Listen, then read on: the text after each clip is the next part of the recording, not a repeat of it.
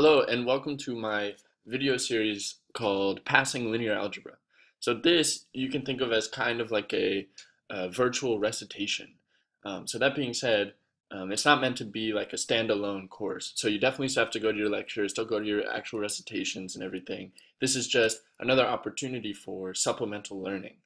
Okay? So that said, as long as you have your learning caps on, we can start from the very beginning with the most fundamental thing in linear algebra, in my opinion, which is a vector. Okay, so here's how you refer to a vector. You pick any letter in the English alphabet, but the convention is V.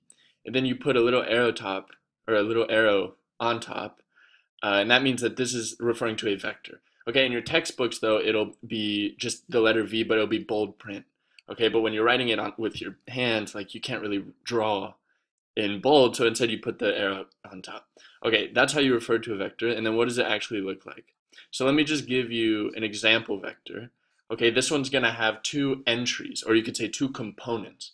And if it only has two, then you say that it's the x component and the y component. Okay, and each component is just a scalar. And a scalar, as I'm sure you know, is just the normal numbers that you're used to seeing, like 1, 2, -3, 0, something like that. Okay, so let's just make up two components. So let's say the x component is 1 and the y component is 2. So if I do that, how can we interpret this vector geometrically?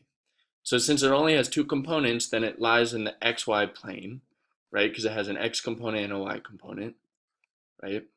And then if I give some tick marks here, then how do I draw this? Well, it's 1 in the x direction and 2 in the y direction, but it's different from just a point, like an ordered pair, because this, now it has a line drawn from the origin to the point with an arrowhead on the end. And so maybe you've heard before that vectors have a magnitude and a direction. So magnitude you can also think of as like a length, and then the direction is just like where it's pointing, like how much you rotate it around the origin. But I want to highlight something interesting about um, vectors, an interesting property of vectors. If I instead drew the same vector v, but I started it not at the origin, but I started it here at the point 1, 0, and then drew it like this. So it still has the same length in the same direction, but now I didn't start it at the origin. This is the same vector v, okay? So as long as a vector has the same magnitude and direction, then it's referred to as the same vector, right? So I could have translated this vector anywhere in the xy plane. As long as it's pointing in the same direction, has the same length, it's still the vector v.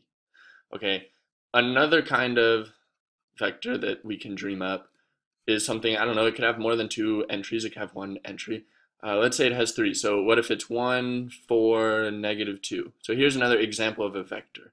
Okay.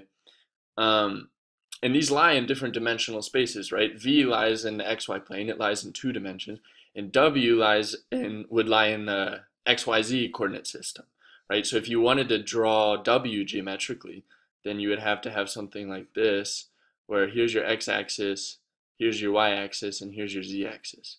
And then you would go 1 unit in the x component, 4 units in the y component, and -2 in the z component. Okay, in linear algebra, we have a fancy way of referring to something like 2-dimensional space, 3-dimensional space.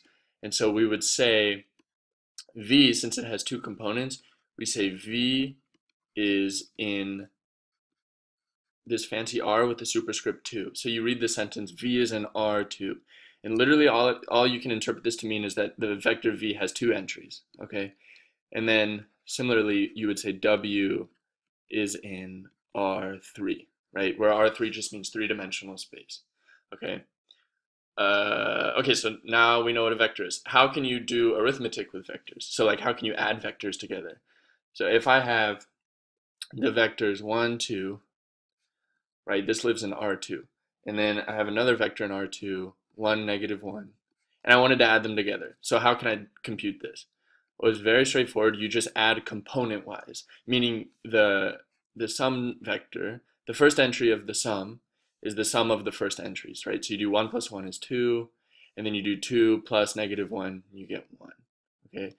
Geometrically, there's a neat way to think about adding vectors, so I kind of have to be careful with my picture so that it makes sense. Um, Here's your x-axis and your y-axis. Let's draw this first vector, 1, 2. So that's right here. And then the vector 1, negative 1 is right here. And now when you add vectors, here we're going to take advantage of that property of vectors I talked about earlier, where you can translate it, and as long as it's pointing in the same direction with the same length, is the same vector. So let's take this vector here, 1, negative 1, and translate it so that the tail of it is at the tip of the vector 1, 2. So we're going to take it, we're going to slide it up here, so it's like this. Okay, so this is the same vector 1, negative 1, we just translated it up here. So we connect it with the first vector.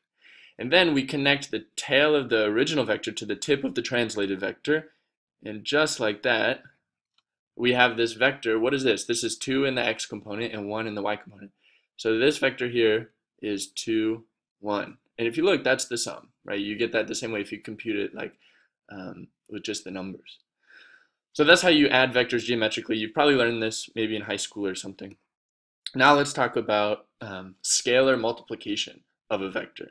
So let's say we have the vector 2, 1, and we want to multiply it by 2. Okay, so this is called scalar multiplication because we're multiplying the vector by a scalar. So how do you do this? Well, you just distribute this 2 to each component of the vector, and that's how you compute it. So 4, 2, just like that. And geometrically, the thing that I want to point out about this, let me get some tick marks. Here's 2, 1, right? When we scale it by 2, the direction of the vector, the direction of the scaled vector, doesn't change. So the vector 4, 2 is collinear with the vector 2, 1. And so that's a property of scalar multiplication. You're changing the length, precisely you're scaling it by 2, but you're not changing the direction. Okay, now we know how to add vectors and we know how to scale them. So now let's talk about this fancy buzzword of linear algebra called linear combination. Okay, linear combinations. So maybe it's intimidating because you never heard that phrase before, but it's really, really straightforward. So all it is it is a sum of scaled vectors. And so what do I mean by that? Let's say you have 2 vectors. Let's keep it very simple and go 1, 0 and 0, 1.